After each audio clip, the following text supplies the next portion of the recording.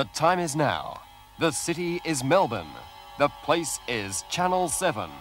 For the first time on TV, a horror movie made for TV staff. Muckhole Productions proudly present Exorcist 3, The Studio Camera.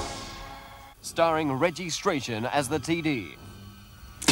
Damn this bloody camera! There's another one for the fault book. Len Scover as the maintenance supervisor. There's only one man for the job. Cameron Tubes as the religious technician. 3 cameramen are in hospital because of that camera. Nobody will go near the studio. Cameron, you're our only hope. I'll do it. Never before has electronic equipment been so crassly exploited.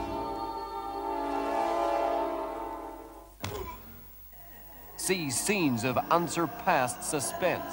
Who are you? I am the devil. Bullshit! You will shit in your pants when you see Exorcist 3, The Studio Camera.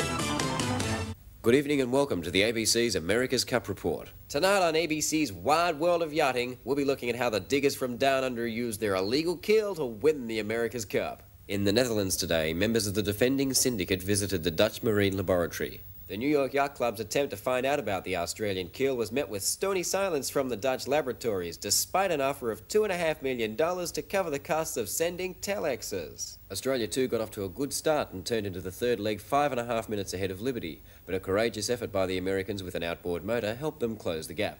The crew of Liberty began using the Mercury 200 horsepower outboard rudder, which incidentally was voted as a legal addition only to red-painted 12-meter yachts by an emergency meeting of the race organizers. The Americans went into the fifth leg 7 seconds ahead of Australia 2, but when their outboard motor ran out of fuel, the Australians regained the lead.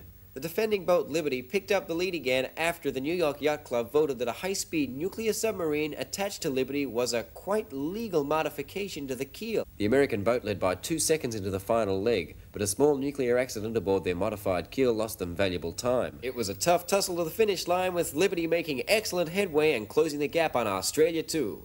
Australia 2 finally crossed the line 2.5 hours ahead of Liberty, a margin described as close by the American race organisers.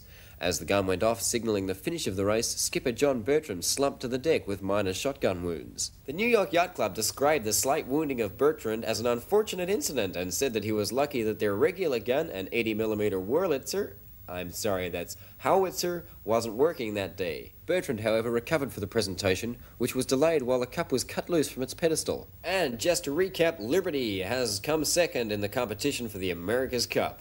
So from ABC News, it's good night.